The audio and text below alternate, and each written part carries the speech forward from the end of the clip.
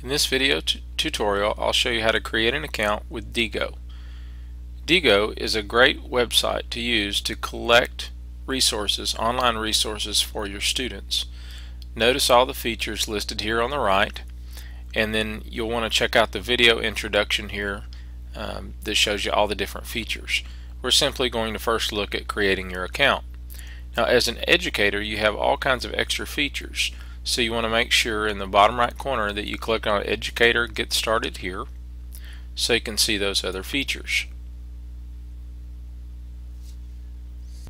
As you can see here, if you're signed up as an educator, here are all the various features. You'll want to click Learn More, and you can see there's all kinds of other features for which you can take advantage.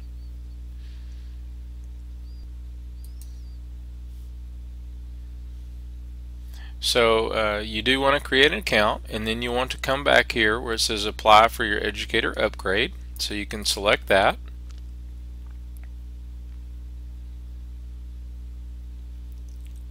And then you'd sign in to your account.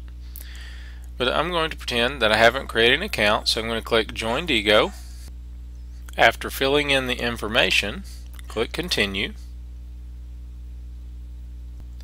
Once you create an account, it will send you an email to verify that you have signed up for their service. Once you open your email, you'll notice there's a link, and you'll select that link to activate your account, and then it should take you to a website like this, and then suggest that you drag this button, the Diigo Let, to your favorites toolbar, as I've already done. Again, you'd simply click and drag it there.